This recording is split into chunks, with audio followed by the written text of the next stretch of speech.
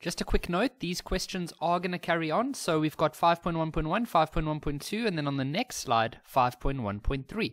So let's start. Let's first see what we have here. In the diagram below, P, okay, that is a point such that OP is 25, blah, blah, blah, blah, where B is an obtuse angle. Calculate the value of X. Okay, guys, so what we do is we just make a triangle. That's step one. Even though the angle's on the outside, you're just going to work from this little angle on the inside. You are never going to try work out this angle and say, oh, that's 180 minus beta because of angles on a straight line. We don't do that. You're just going to work from this angle. Okay, so we know that this length here is 25. This length here. This is a y value, so that means that this length is 24. And so you need to work out this distance over here, because then that will help you to work out the value of X. So to do that, we just use Pythagoras. So we can just say that 25 squared is equal to, let's just call this X squared plus 24 squared, and that's because of Pythagoras. And then if we had to get X squared alone, you would eventually get 25 squared minus 24 squared. Okay, and that's going to be 49, but then if you square root that, you're going to get 7. Now, be careful. This length is 7, but because it's going in the negative direction, this x value here would actually be negative 7, right? Because it's in the negative, it's where x is negative. So the value of x is negative 7. So I'm just going to put in a negative 7 over there, just so we can remember that. Next, determine the value of the following without using a calculator, sin B. Now, remember, B is there, but guys, you're just going to work from this angle over here, and you're just going to use sin. Now, sin, depending on if you use the XYR method, or if you use something like Sokotoa, or any other little riddle that your teacher's given you, like some old hens cackle and how, you know, all these weird things, or oh, how another hour of algebra. I've heard so many different ones, but the most famous one is just Sokotoa. And then some learners still prefer to use the YRX method. Okay, so sin. Sin is equal to opposite over hypotenuse. If you prefer the YR method, then it's Y over R. Okay, so if we're starting here, then the opposite is 24. And the hypotenuse is the 25. Okay. Now some learners are like, okay. They say sin beta is 24 over 25, and then they start saying shift sin on their calculator, and they want to start working out. They want to start going further by using shift sin. But remember, if you use shift sin, then you are calculating the angle beta. But they didn't ask you for the angle beta. They're asking you for sin beta. And look, we have it. Sin beta is equal to 24 over 25. If the question said, find beta, yeah, then we can start looking for angles and stuff. Okay, that catches a lot of students out. Next one, cos 180 minus beta. Okay, so we need to use our cast diagram first. Okay, so we know that this is always 180 minus beta, this is always 180 plus beta, and this is always 360 minus beta.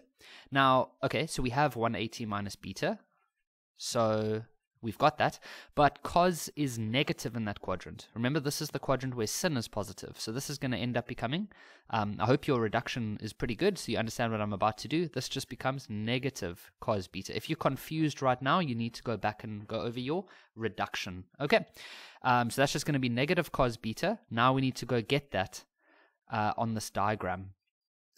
And then we'll need to go get cos beta, which is from the Sokotoa. We know that cos is adjacent over hypotenuse. If you prefer the XRY method, then it'll be x over r, sorry. And so that's going to be negative, because we have a negative over there. And then x is negative 7, so we'll put a negative 7.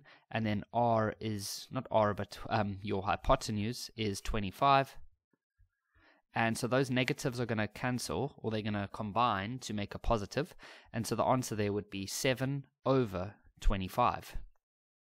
All right, and then the last one for this one, please note there are still more questions that follow on, but for this slide, tan negative beta. Okay, so on our cast diagram, we know that we have 180 minus beta, 180 plus beta, and 360 minus beta.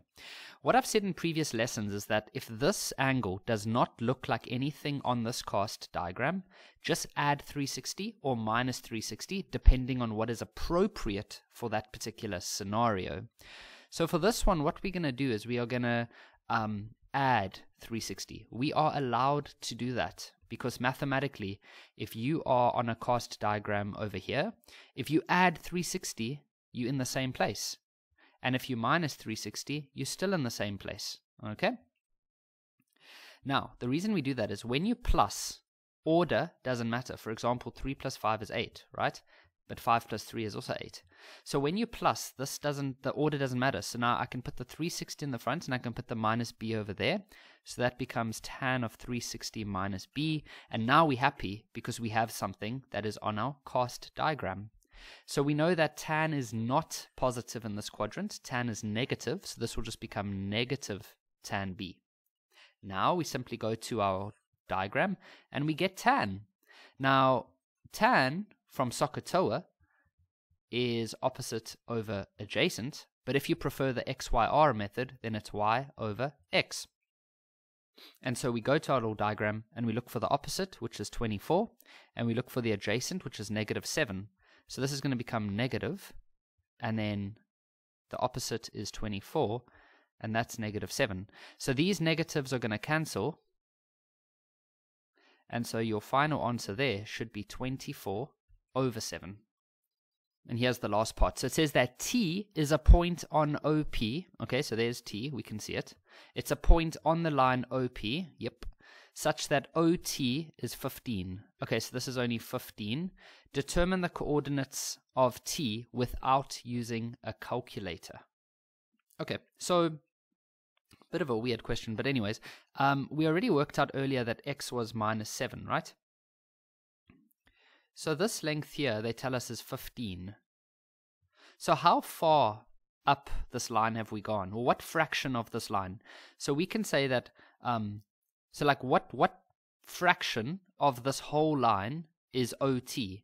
Well, we can say that OT is 15 out of a total length of 25, right? And if you simplify that, that's 3/5.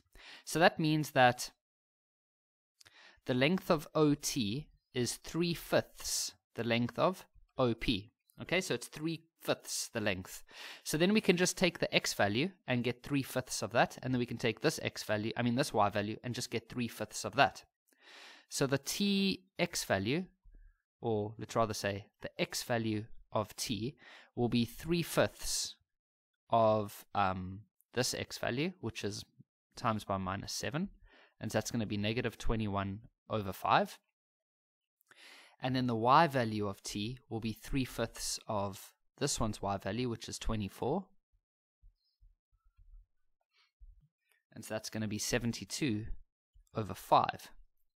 And so the final coordinates, or the way that you'd write the answer, would be the x value, negative 21 over 5, and then the y value, 72 over 5.